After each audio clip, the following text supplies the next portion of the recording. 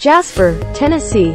American Idol Season 19 runner-up Willie Spence tragically died in a car crash on Tuesday afternoon, October 11th, after he drove his SUV off a highway and collided with the back of a parked tractor-trailer. According to Fox News, it was revealed on Thursday, October 13th, that 3 separate emergency calls were placed in 911 audio, which was obtained by the outlet after the runner-up's horrific car accident. LT Bobby Clevenger told that Spence was declared dead on arrival. The medical examiner was called from the scene, he said. A witness who saw Spence's 2019 Jeep Cherokee move from the left to the right of the highway made the first 911 call. "There's a big truck sitting on the shoulder, on the right shoulder. And that car switched lanes from the left all the way to that shoulder and slapped in the back of that truck," the witness told dispatch. Willie Spence death. American Idol runner-up had a flat tire before he crashed into parked semi-truck. Willie Spence death. American Idol star's touching final post shows him singing hours before car crash.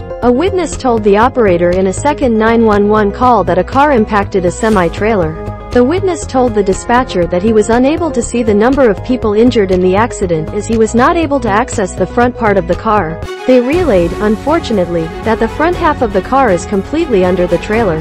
A third emergency call was placed to make sure that the emergency crews were on the way. The 68-year-old driver of the tractor-trailer was left uninjured as he and another driver of the same trailer wore their seatbelts at the time of the accident. No charges are currently pending at this time. On Wednesday, October 14th, Spence's family held a press conference outside his grandmother's house in Rivera Beach. The family told that they are devastated and heartbroken to lose the talented singer at such a young age. "Willie was our gentle giant. He had such a soft demeanor but a very, very powerful voice," said Spence's cousin Sabrina Cooper. "When he opened his mouth and lifted the Lord in song, many would just stop in their tracks to listen to him. Now Willie is in heaven, singing the lead in the Heavens Choir." American Idol judges, Katy Perry, Luke Bryan and Lionel Richie paid their respects on social media after the 23-year-old died. "I love you, Willie, purest soul. Sing with the angels, my darling," Perry, 37, commented on American Idol's official statement on Spence's death. It was shared to the CBS show's Instagram page. The statement read, "We are devastated about the passing of our beloved American Idol family member, Willie Spence. He was a true talent who lit up every room he entered and will be deeply missed. We send our condolences to his loved ones. Willie really did light up every room he walked into. He could change the mood instantly when he started singing," Bryan, 46, tweeted.